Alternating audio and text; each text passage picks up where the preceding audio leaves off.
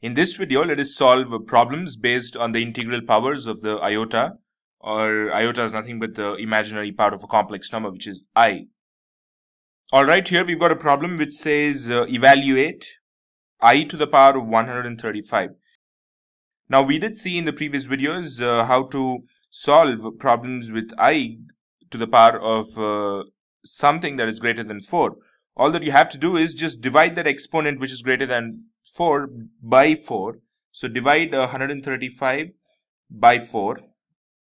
So you have 4 3 times 12, and you have a remainder of 1, and then 5 comes down, and you have 4 3 times is 12, and the remainder is 3.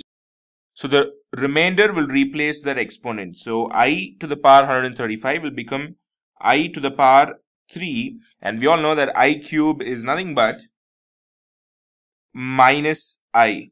So I to the power 135 is nothing but minus I. So let's quickly solve another problem.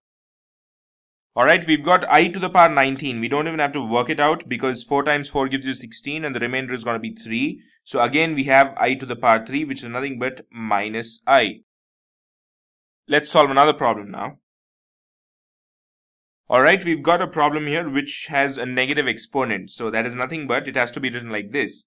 You know that anything to the power of a negative exponent can be written as 1 divided by the same thing with a positive exponent. So I to the power negative 999 can be written as 1 divided by I to the power 999.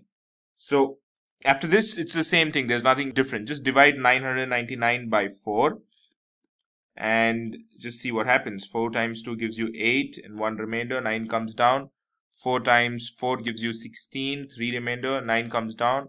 4 times 9 gives you 36 and 3 is the remainder again. So we have 1 divided by I cube, which can be written as I divided by I to the power 4. Alright. Now I is nothing but, just write it as I, don't write it as square root of minus 1. Now I to the power 4 is nothing but just 1. So I divided by 1 is I. So therefore I to the power of negative 999 gives you I. Right? So these are one of the most basic and the fundamental problems based on complex numbers, or rather the integral powers of iota I, which is of course an integral part of the complex number itself. So that's it. This ends this problem as well as this video.